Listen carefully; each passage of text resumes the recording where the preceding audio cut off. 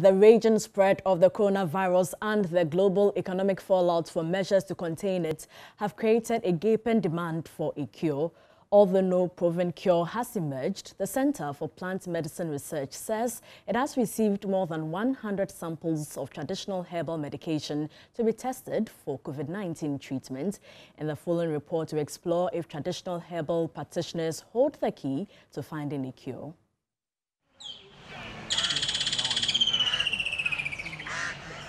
Traditional herbal medicine no doubt plays a vital healthcare role in many communities in Africa.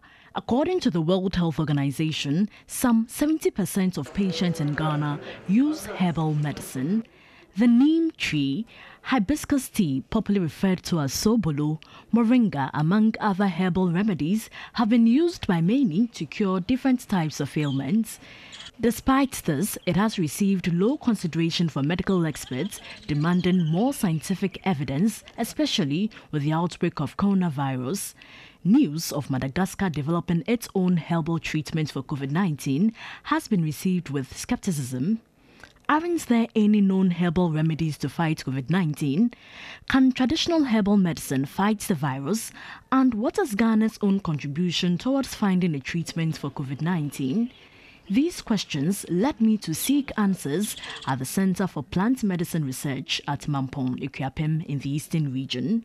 Long before orthodox medicine, our forefathers used to take herbal products to cure and treat different forms of ailments. As the world races to find a cure for COVID-19, who knows, treatments could come from here at the Center for Plant Medicine Research. The Center for Plant Medicine Research was established in 1975 as a result of the dream and vision of Dr. Okwampofo, a renowned allopathic medical practitioner. The center's vision is to make herbal medicine a natural choice for all. So what has been the center's contribution in finding treatment for COVID-19? The president said we should get a treatment for the COVID-19. So because of that, we also decided to do our research into these areas. And we have done that. Our team of researchers have been on it. And what we are looking at is to make sure that we have treatment for dealing with the symptoms that the COVID-19 comes up with. And also making sure that we will see how we can boost the immune system, because we know that when you have COVID-19, your immune system becomes weaker. And we know with a strong immune system, you are able to withstand it and then you get healthier. The pandemic has revealed some of the weaknesses in our healthcare system. So we are also looking at making sure that we build our capacity. At the center, all submitted herbal products go through detailed and thorough laboratory analysis to ensure that the products meet the highest quality and safety standards and that they are wholesome for human consumption. Research takes some time, and we want to make sure that the type of product that we come out is something that is good. Remember that we want to gain the highest recognition. And we do that in partnership with other people.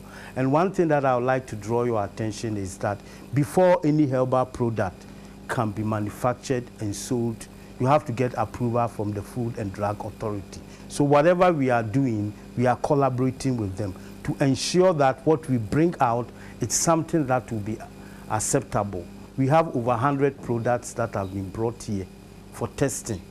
And when you bring your products here for testing, it has to go through some processes. First, if we want to find out about the safety of it and we take it to our pharmacology department, we have to make sure that there are some analysis that will be done that will involve, let's say we have some animals that we use. So if you have a lot of products coming at the same time, we will be stretched in terms of what we have to do.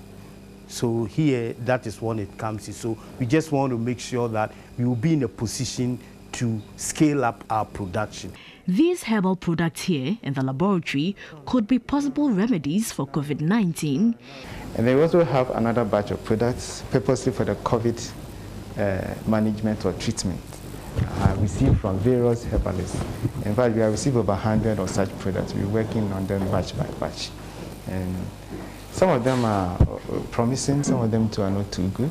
We are not done with all the 100 years, but I have looked at about 50 something, and then we have around 10% doing well, which is even enough. Even if you get one, it's good.